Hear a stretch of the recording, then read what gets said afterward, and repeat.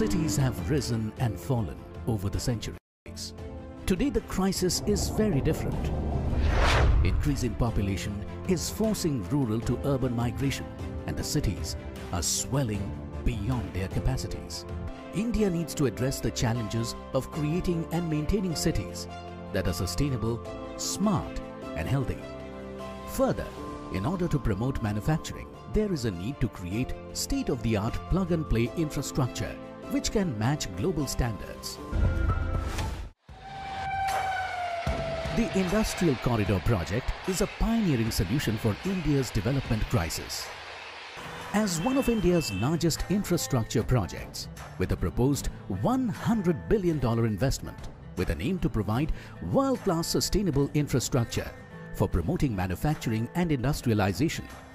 One of the immediate objectives of the Industrial Corridor project is to offer a robust transportation-led plug-and-play industrial ecosystem, which will give a boost to manufacturing and provide more and more employment opportunities.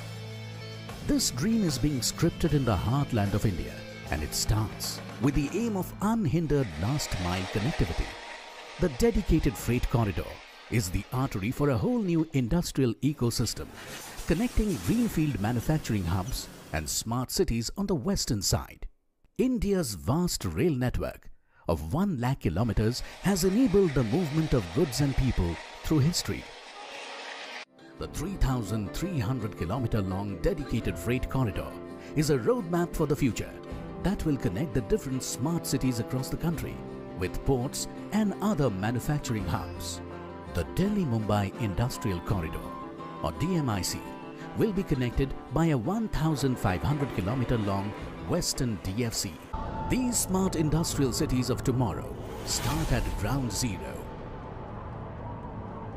Once complete, they will carry India into a new era of development. These smart industrial cities are templates for a future-ready India and will mark its rise on the global stage. Dholera Special Investment Region in Gujarat. From planning to execution, sustainability is the keystone. The aim is to get everything benchmarked against the world's best.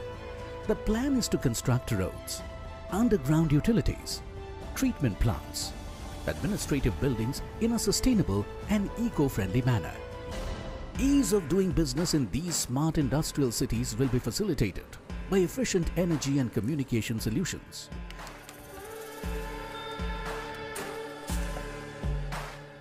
High voltage electrical trenches, a city-wide Wi-Fi and fiber-based network will ensure cost-efficient power and high-speed internet. Drains and sewage lines are designed keeping in mind rising sea levels. These are the chambers. We have basically stormwater drain, that is one huge duct. We have the power duct. We have the communication duct. Then we have the potable water networks. Then we have the recycle networks. Then we have the industrial effluent networks, and then we have the sewerage networks. So basically I think 8 to 9 networks, ducts under the roads at one point. All utilities including water are controlled via a central SCADA system, and everything is mapped on a single grid and will be managed, controlled and monitored by a central command and control center. A central command and control center will allow 24/7 monitoring and uninterrupted supervision of urban civic utilities in an integrated manner.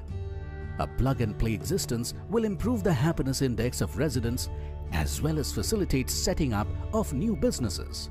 In the near future, there'll be no need for physical collection and overground transportation of garbage. All the waste will be directly suctioned through vacuum pipes segregated for wet and dry waste. This will be transported directly to a central handling facility for recycling and further processing.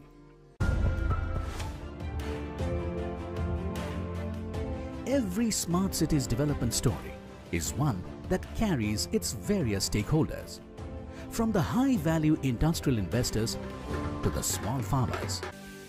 The first and the biggest challenge was to convince the farmers to give up a portion of their land. ये project साहब आया ने, बाद में यहाँ जमीन का रातों रात 24 घंटे में 25 गुना हो गया. These smart cities are trying to create a progressive template. The idea is to better lives.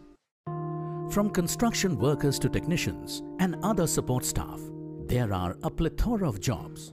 These cities are also generating employment across the board and bringing in skilled and unskilled labor from around the country. Skilled labor 3 महीने में तैयार हो रहा है यहाँ पे. These industrial smart cities are just the beginning of a new age India. Some of the best names in construction business are involved in the project. What has been constructed certainly is of excellent quality. So there is a lot of reasons why we believe that what has been planned, which is a world-class infrastructure, is actually taking shape in front of us.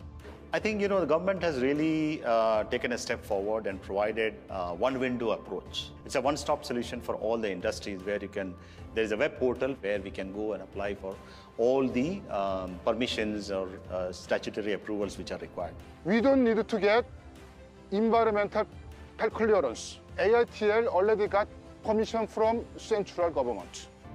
A new India is being built brick by brick on the backbone of a robust manufacturing sector. The dream is very close to becoming a reality.